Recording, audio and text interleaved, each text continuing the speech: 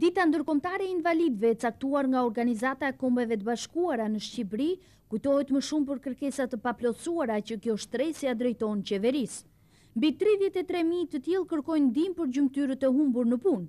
Mosha mesatare e cilëve është 38 vjeç dhe 85% e tyre janë kryefamiljarë.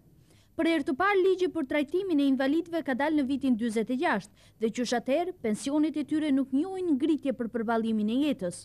Që nga 98-a, vërtet është ngritur 2 herë ky pension, por jo në të gjithë këtë shtresë. 9.000 invalid të plot dhe mbi 15.000 të tjerë të pjesëshëm që mund të punojnë. 4.600 invalid të ish kooperativave bujqësore dhe 3.200 të dalë në pension të parakoshëm dhe shumë të tjerë që janë shkëputur nga jeta për shkak të mos përballimit të saj.